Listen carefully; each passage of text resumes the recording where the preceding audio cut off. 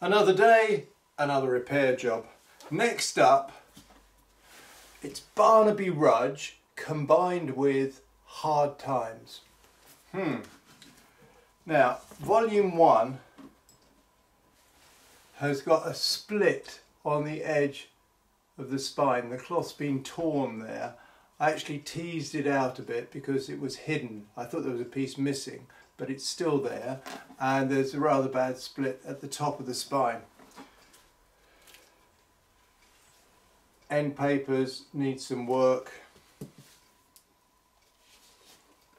and at the rear it's just hanging on by a few threads. What I'm going to do is I'm going to split down here so that I can do this repair internally. And as we're now quite familiar with the sort of work that I do in repairing these books, I'm just going to concentrate on this mend, and I'll talk through this mend while I tell you something about this novel.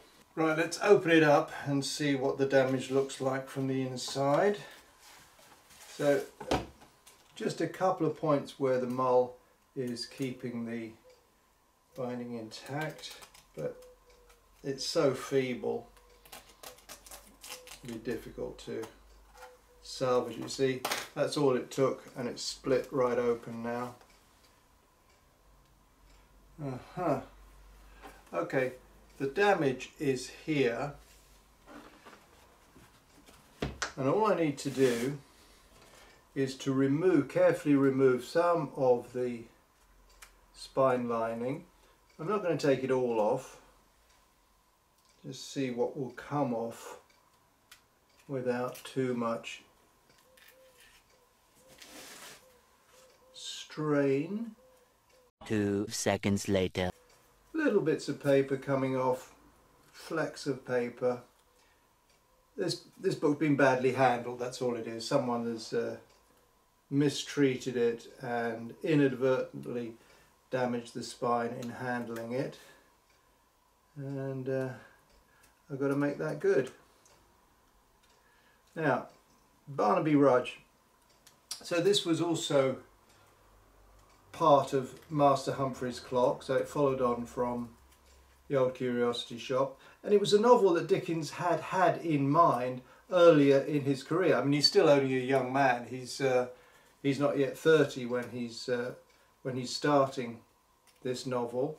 In fact, he's about 30, and it was going to be called Gabriel Varden, Locksmith of London. That was the original title. Of course, Gabriel Varden features in the novel, quite a prominent figure, but principally remembered as the father of the gorgeous Dolly Varden, the sexiest of Dickens's heroines, and actually I think Dickens was more than half in love with her himself.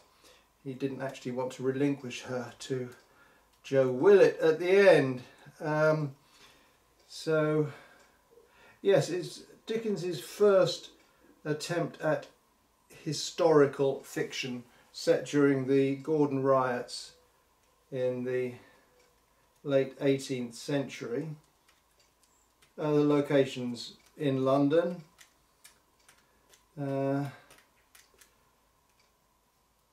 Not my favourite Dickens, I have to say, not by any means, and in some respects I would put it right down at the bottom of my least favourite Dickens is. Why?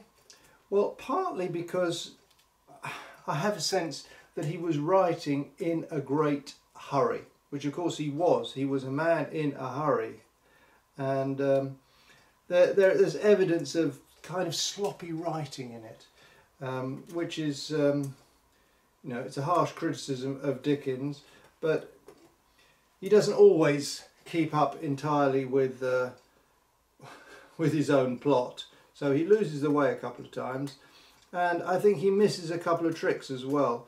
So there's a major theme of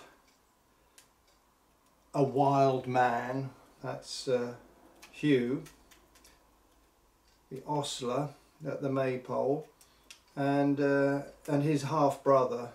But the theme's not properly developed, and there's a confrontation towards the end of the novel which I think Dickens really messes up. So, you know, each to their own. Some people absolutely love it. The crowd scenes are very interesting, the psychology of crowds. So there are some highlights to it for sure, but it's not my favourite Dickens, that's all I can say. Now, this is proving to be quite tricky because the paper doesn't want to come off. See, all I've done is I've removed a few flecks of paper from around the wound here, and I'm going to create a piece to just stick over it, a sticking plaster, to hide this and heal the wound, and it'll work, and I think you'll find nothing much will show. Alright. Right, that's as far as I'm going to do now. But what I'm going to show you is a couple of things about this book which are quite interesting. So, this is volume 1 of 2. Now, when I was talking about Pickwick, the first volume in this series, I said that what the publishers did is that they repurposed unsold copies of the library edition because they couldn't shift it. Nobody wanted these books without illustrations. So you can see here's a frontispiece illustration of the maypole, and here's the title page. Now you won't be able to see this. I'll hold it right up to the camera, but you probably still won't be able to see it. Here you can see that the title page has been tipped in on a stub. So they tore out the original title page and put in this single sheet, this one sheet of paper, which is the what's called a cancel title page. Then you've got the preface, and then you've got the list of illustrations. But interestingly, even though this is the list of illustrations for the entire 2 volumes, it only goes up to, nothing on the opposite page, facing page, only goes up to page 459, In the Fire and Smoke, and this is all illustrations to Barnaby Rudge. However, if we turn to volume 2, Barnaby Rudge, and at the bottom you can see it says Hard Times.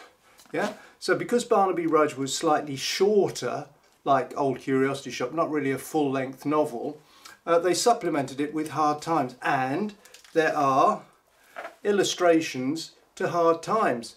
And like with reprinted pieces, these are by Fred Walker. But the publishers didn't credit these at all on the list of illustrations. So there's no reference to the fact that there are illustrations to Hard Times, nor that they're by Fred Walker. But indeed, they are. The other thing about volume 2, also tipped in on a stub, date, it says 1862. In fact, this was issued in 1861. The publishers, they didn't quite post-date it for 1862, although that was a common practice amongst publishers in the 19th century. They thought this would be issued in 1862, but in fact it came out in 1861. And all copies that I've inspected are dated 1861 in volume 1 and 1862 in volume 2, even though they were both issued in 1861. And all this information is being made public for the first time in my bibliography, The Collected Dickens. So, copies are still available on A-Books. If you want to buy a copy of my bibliography, you'll find out masses of information about this set and about all the other lifetime editions of Dickens's work, much of which has not been known at all until now. And by the way, it just occurs to me, I was talking about the fact that these are all repurposed copies of the library edition of 1858.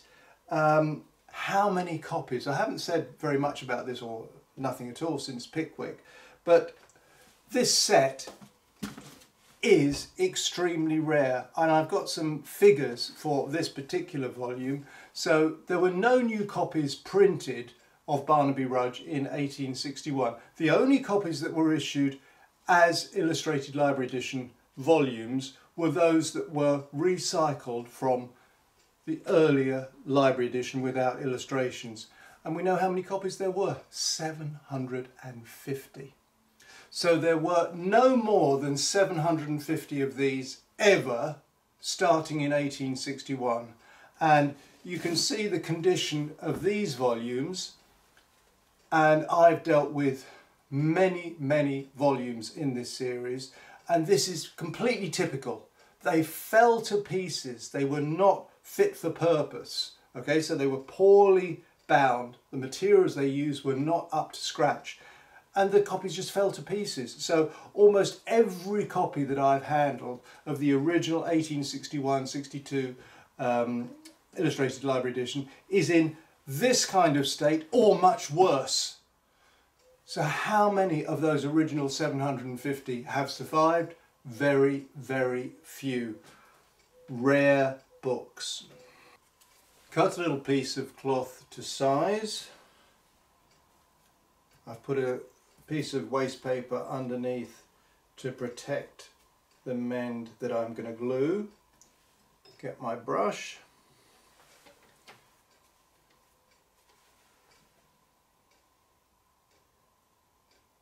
And I'm gluing onto the backing here to impregnate this, because I've got to make sure that the spine lining is stuck down, because I'm going to be sticking this replacement piece onto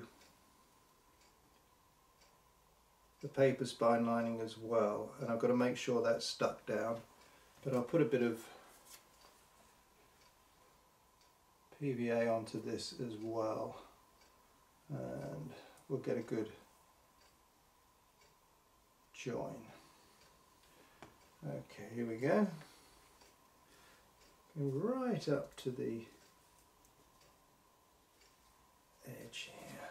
Now,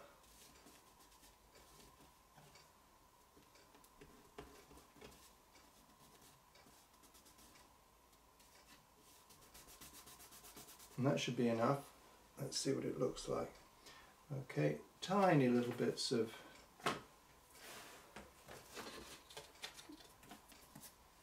glue have come through, and just dab these off.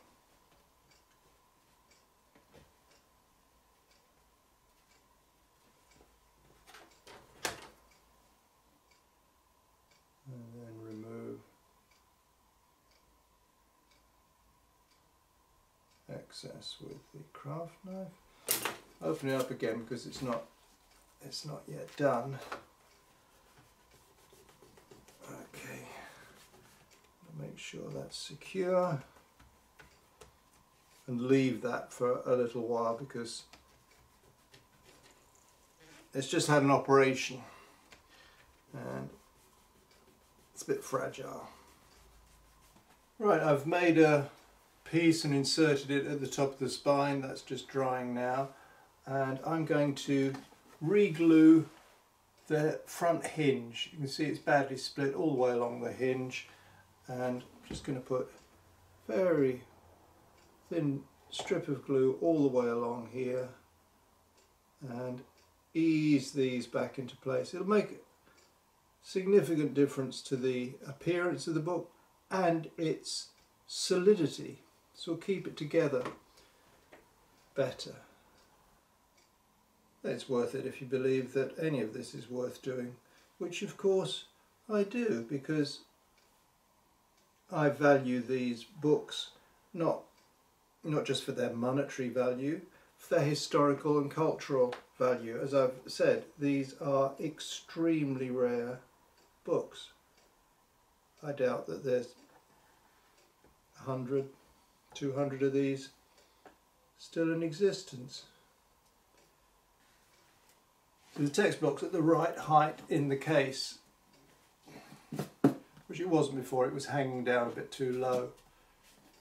And having secured that, it's made it even. Okay. Done the corners, cleaned the head.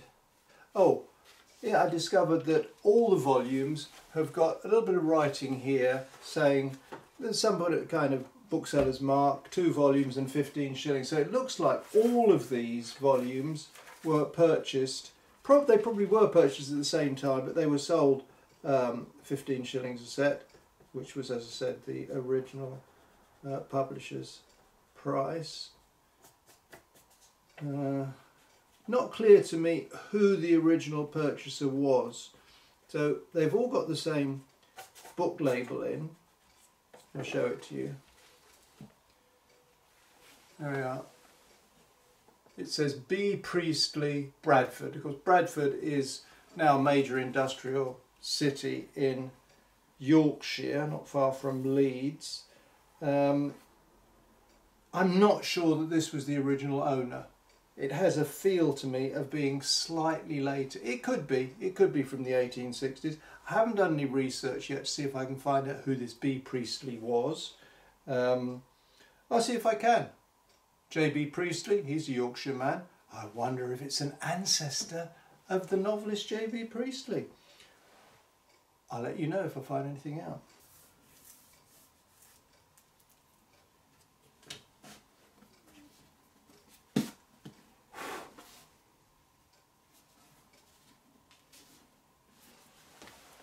Volume 1, done.